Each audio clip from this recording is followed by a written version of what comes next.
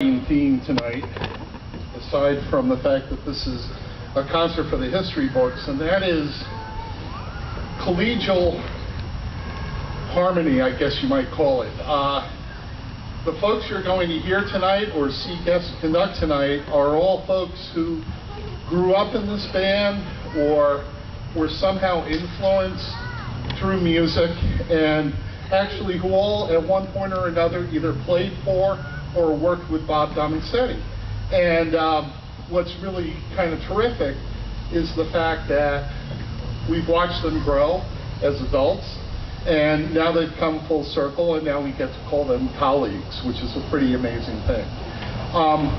The first soloist this evening is a fabulous percussionist. Frank Cannella, graduate of Harbor Fields High School, and Frankie attended University of Delaware, right, pre-undergrad, and then University of Miami, the Frost School of Music, where he received a master's in music, and just a tremendous percussionist, member of our band, and now a fellow music educator, which is a pretty special thing for all of us, and a performer unparalleled.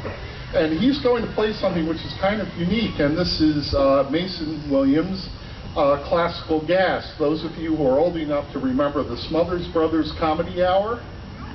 Yes? Okay. Might recall back in the late 60s that Mason Williams came in and presented this piece on the Smothers Brothers for the first time, and it became an instant hit. And it's just a terrific piece, and it has special technical demands when it transfers from the guitar to the marimba. So we are really excited to premiere this. This is a brand new arrangement, and with our guest soloist, Mr. Frank Cannella. So here is Mason Williams' Classical Gas.